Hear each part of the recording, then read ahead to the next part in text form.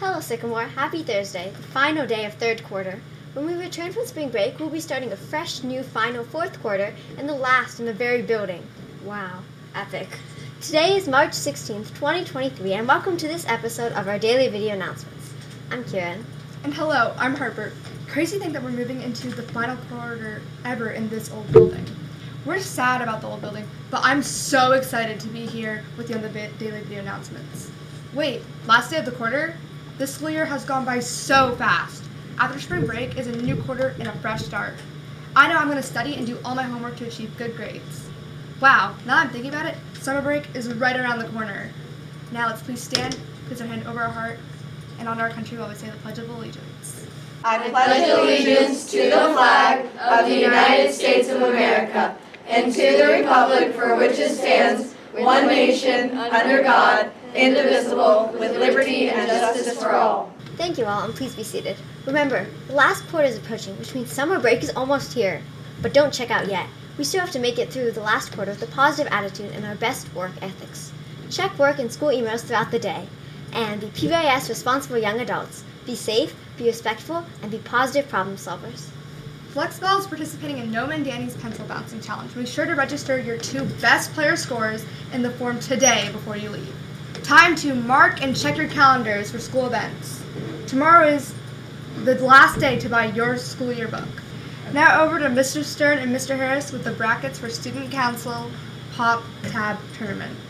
Well, I don't know about you guys, but this is my favorite time of year is, everybody thinks of March Madness and everything like that. Well, here at Sycamore Junior High, we have our own version of March Madness, and it's a great Pop Tab reveal, the bracket reveal, and I'm really excited about it this year. Yeah, it's been a long time. The last time we did this was right around March 10th of 2020, and we all know by March 13th we were out of here and packed up and never came back. So we had the great bracket reveal in 2020. We never got to do the contest, and we never did it in 21 or 22, and here we are in 23. And I know a lot of people have been hoarding a lot of pop tabs. Yeah. So we are ready to go with today's bracket reveal, and with that said, let's take a look at the East bracket. All right, so the East bracket is up there, and as you can see, it's an interesting bracket. What do you think? Yeah, I think so too. We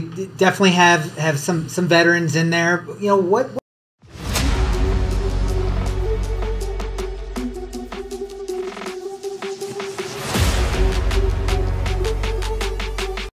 I think that's going to be a really tough bracket to come out of. Yeah, to come out of. How about you? Our next bracket that we're putting up there is the Midwest. So you can see that Midwest bracket up there.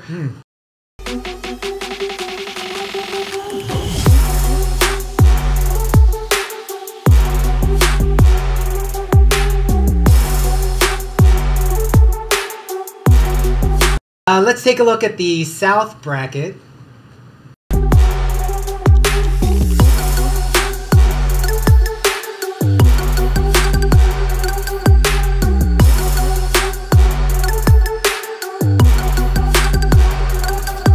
So we've got the West bracket there.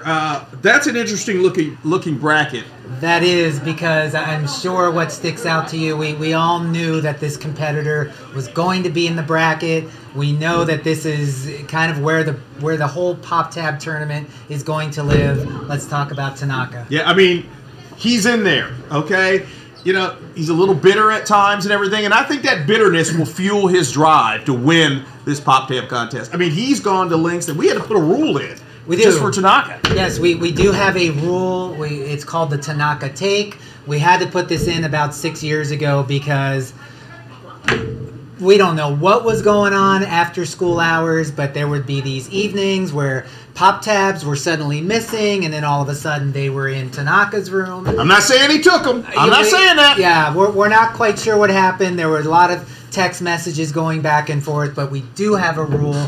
Let's talk about the Tanaka Take. So if your team is eliminated, you are not really out of the tournament, because those teams that have advanced, they want your Pop Tabs, and they will come to you and they will bribe you. This is the Tanaka Take, to try to get your Pop Tabs to slide over to them for that next round. So They might offer you donuts, they might offer to wash your car, but there are going to be some big bribes that go on once teams are knocked out. So we call that the Tanaka take, and that goes back many years. Now Tanaka, he's had some great tournaments, but let's just put it out there, it's no secret, he's never won. He has made it to the Final Four, but he has never won the tournament. So maybe he could be hungry for this. This could be his year. Hey, he's had 3 years off, so you know if he could be his year. We'll see what happens. So I'm so excited. I love my bracket, but it will be tough.